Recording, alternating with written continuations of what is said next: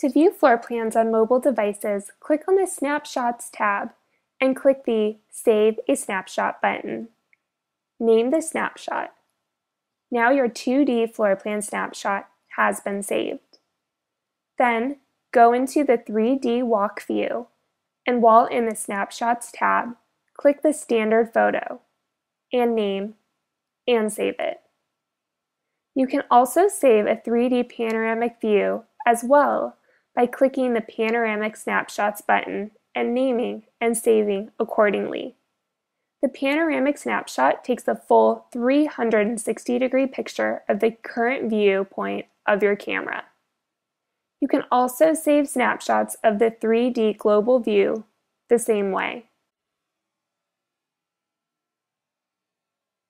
All snapshots are viewable on mobile devices by their link.